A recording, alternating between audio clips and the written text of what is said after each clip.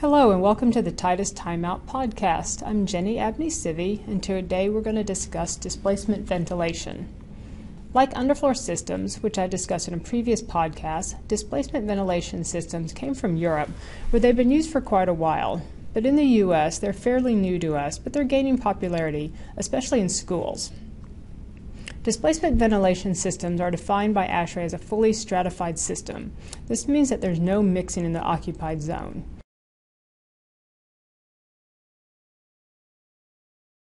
Looking at how displacement ventilation systems work will help explain why it's fully stratified. Let's draw a room in side view here and stick a displacement diffuser in it. In a displacement ventilation system, the supply air is brought in close to the floor and at low velocities. As the supply air travels across the floor, it displaces the warm air in the space, hence the name. Since the supply air isn't mixed with the room air, you end up with a stratified layer of warm air sitting on top of the colder supply air. But like in an underfloor system, this is okay because you don't want to pay to cool the air in the top of the room because no one's up there.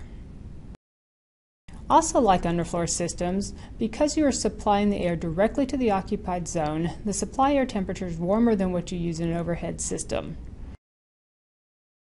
If you remember from the underfloor podcast, this is because in an overhead system, the supply air has to travel across the ceiling and roll the room before it gets into the occupied space. So we use 55-degree air so that when it rolls the room and mixes with the warmer room air, it becomes a comfortable 75 degrees in the space. In underfloor systems and displacement ventilation systems, the supply air goes right into the occupied zone, so you don't need to start as cold. Displacement ventilation systems use 63 to 68 degree supply air to get that same 75 degree space.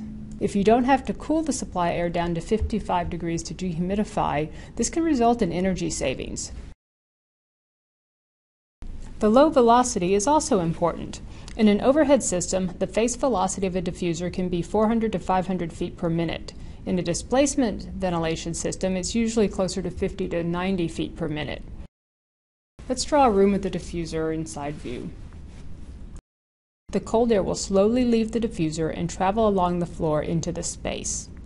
When the supply air comes in contact with a heat source, also known as a person or maybe a computer, the heat will cause the air to rise, and this convection plume lifts contaminants up and out of the occupied zone. This also pulls supply air up across the person, providing them with comfort and fresh air.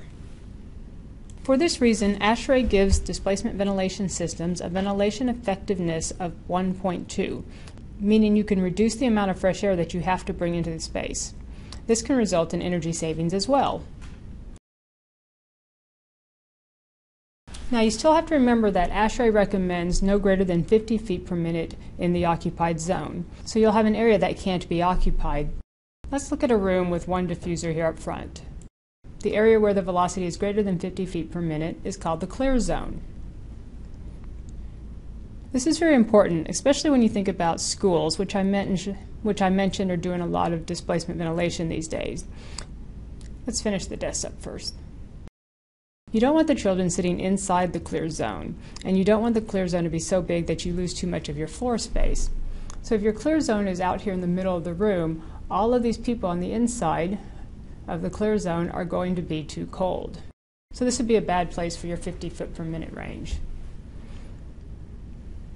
You also want to make sure that you're supplying enough air to handle the space. A good rule of thumb is to select the diffusers so that the furthest end of the space is about 15 feet per minute. One big reason that displacement ventilation is being used in schools is that it's a very quiet system. Studies have also shown a link between indoor air quality in a school and student performance. So maybe we'll get into some of those details in a future podcast. One drawback to displacement ventilation systems is that you cannot heat with displacement ventilation. You usually need a separate heating system with displacement ventilation. Let's draw a diffuser again. In cooling mode, the low velocity cold air falls out of the diffuser into the floor, but in heating mode it'll rise after it leaves the diffuser, kind of like this. In a future podcast, I'll go over Titus's solution to the displacement ventilation heating challenge. So what do displacement ventilation diffusers look like? They kind of look like perforated diffusers, but they're mounted in the walls. Titus displacement ventilation diffusers have adjustable nozzles behind the per face to allow control of the direction of the airflow. This allows you to make adjustments to the air pattern to make better use of your space. So let's draw a room real quick with a diffuser in it. And let's say our clear zone looks something like this. So it has a half-round airflow pattern normally. Let's put a diffuser on the other side, but say we adjust the airflow patterns to point out left and right. Now your airflow pattern is going to look a little bit like this, where the air doesn't come out the center. And this is your adjusted pattern, which allows you to get a little closer to the front of the diffuser and use the space there. Okay, so that's an overview of displacement ventilation. Don't forget to subscribe to our YouTube channel, and thanks for taking a time out with us.